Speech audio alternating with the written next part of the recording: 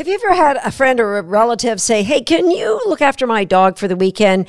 And you kind of thought, I guess I have to. I don't know if I should. Well, today is your lucky day because in today's podcast, I'm going to share 10 tips that I put together for looking after somebody's dog in your home.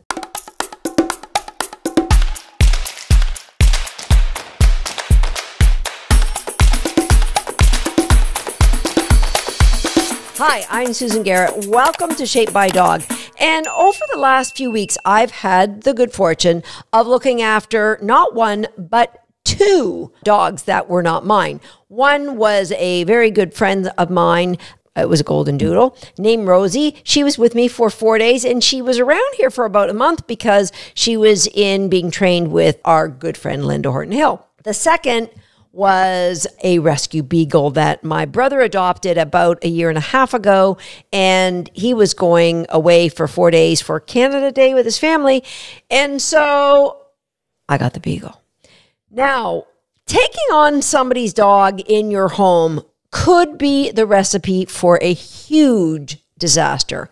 It could be the recipe for really causing stress and anxiety to your own family or your family pet. So I have put together a list of 10 things that I think should make it easy. Now, you may or may not go through all 10, but I think they're all very valid.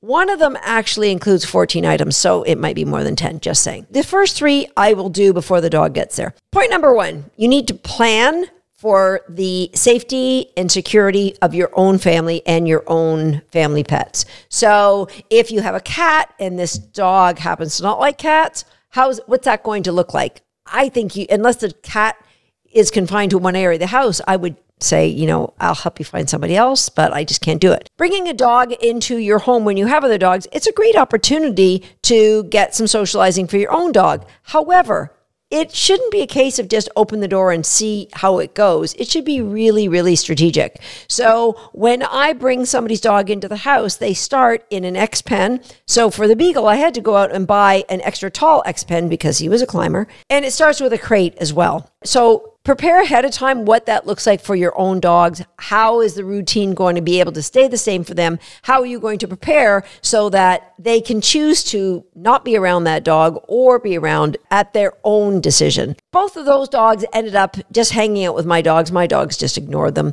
Tater Salad was in love with the beagle. They had a lot of fun together. But mostly my dogs, they're just indifferent to other dogs.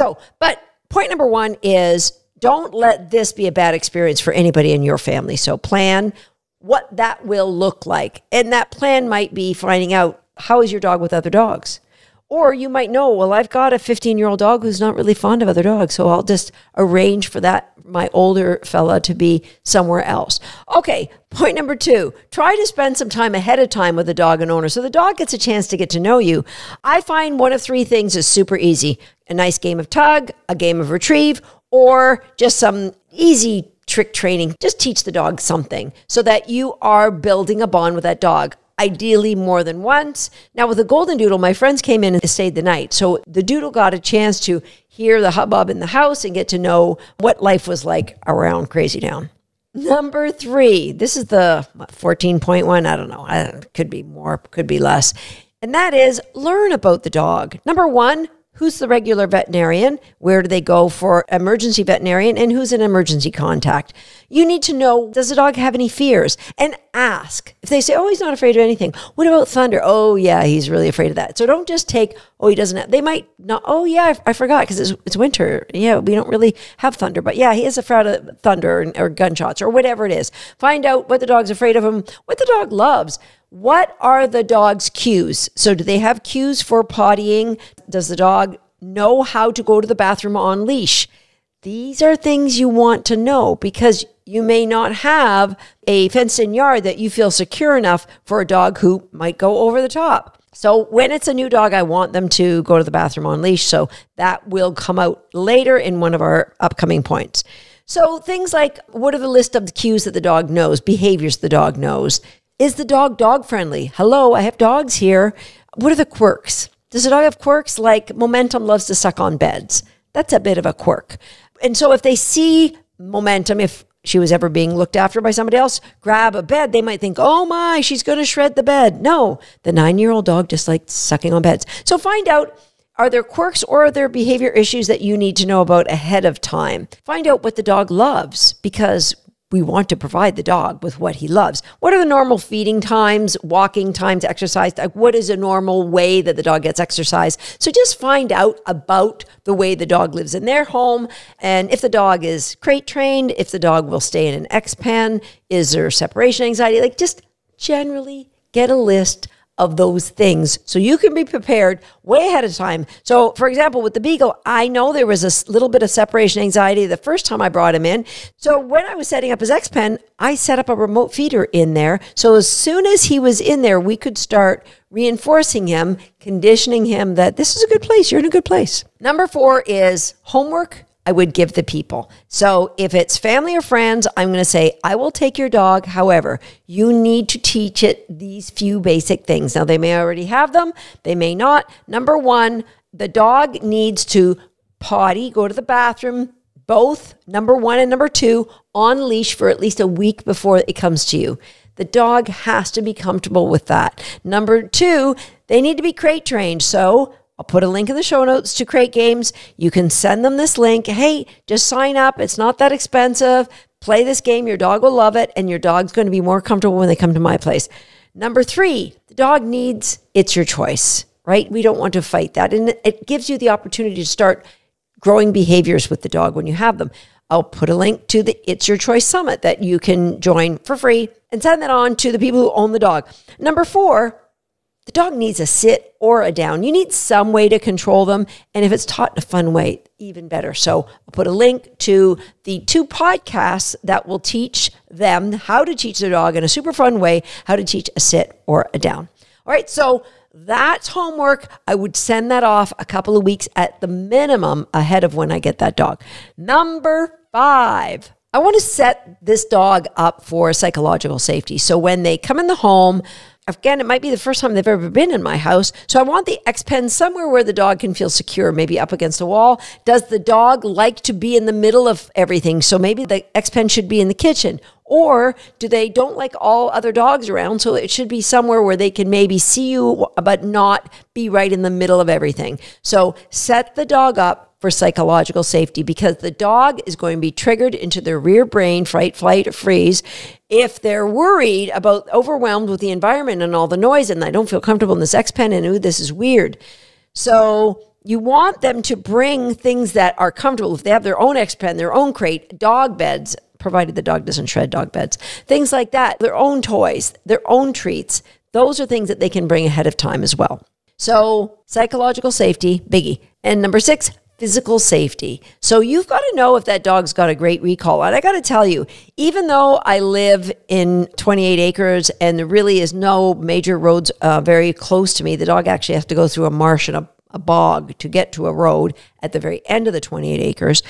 I really don't like to take dogs off leash that aren't mine. Now, the Doodle puppy, she was a puppy. I had her chasing my dogs. I knew that she was just going to stay around chasing the dogs. The Beagle, not taking a chance. So you want to make sure that everything you do with that dog keeps that dog physically safe, including where they're sleeping at night, where they're hanging out during the day, what bones you give them to chew on. Are these things that they normally have? So it's super important that you don't want to break their dog while you have it. Number 7, you need to plan out and know how you're going to fit in exercising that dog every day, giving them enrichment, so brain games, and some mental stimulation. So just train them 2 or 3 times a day, play a little game. If you're watching this podcast, you know there's all kinds of games that you can find right here on the podcast. Check out the playlist here on the podcast. Number 8, early as possible, do a sleep test, aka where will that dog be sleeping? And you will have known that be one of the questions you asked. Do they sleep in your bedroom? Do they sleep in a crate? I would get them sleeping in a crate ahead of time if you plan to have them sleeping in a crate. So get their owners, if they normally sleep loose, say, can you just get them to sleep in a crate for the last few days before you bring them to my house? So where is that crate going to be? Is it going to be in your bedroom? Some dogs actually don't feel comfortable in your bedroom if you have other dogs there. So I would do a sleep test. Put the dog where you plan on them sleeping for the night. Put that crate in that location. I like it either in my bedroom or just outside my bedroom. And then take all your dogs and go in your bedroom if that's where your dogs sleep. Now, Momentum and Tater, they kind of sleep all over the house. So if I have a dog visiting, they will have friends because Tater and Momentum, they just move around during the night. The other two sleep in my bedroom. But if the dog is sleeping outside my bedroom, they'll have a couple of dogs. They won't be overwhelmed with dogs. But do that sleep test so you aren't tired and really needing your sleep. And then now you have a dog that's not happy in their crate. Find that out ahead of time and then bring that remote feeder over. Start training them to be happy in the crate. You could also just let them sleep in an X-pen if you have an X-pen that is secure, that the dog can't get hurt trying to climb out of. Each of the two dogs who were here with me over the last month both slept in their X-pen during the night. Number 9, daily communication with the owner. So send them a text, send them, we call them proof of joy pictures, AKA the proof of life pictures, or little video clips so that they can have some relief when they're away, that their dog is well taken care of, that their dog's having a great time, so that they can just be busy doing the thing that they're doing when they're away. So daily communication to give them updates is a great, great thing to do. And finally, number 10, make that dog feel special every day that they're with you. You've got to remember they're going to feel a little bit of anxiety because they're in a strange place with different smells, different dogs. Their people aren't there. So try to make a point of making them feel special every day. Time alone with you, doing something with you. Now, at first, when these dogs don't know me, it's really just, things that involve food because high value rewards, and we just play some games. But very quickly, by the second day, I could just be out playing games with them, training them a new trick, whatever it is. Just take a little moment to make that dog's life special. There you go. 10 things you can do to make sure babysitting a family or friend's dog is a win-win-win. Dog has a good time. You aren't too stressed. Your dogs aren't too stressed. And the people who own the dog are grateful that they have a friend in you. I'll see you next time right here on Shaped by Dog. This poor dog's turning herself in circles trying to get you to hit that subscribe button. Could you please do it? And while you're there, go ahead, hit the notification bell as well. And if you're already a subscriber, that's for you. Go grab yourself a great reinforcement.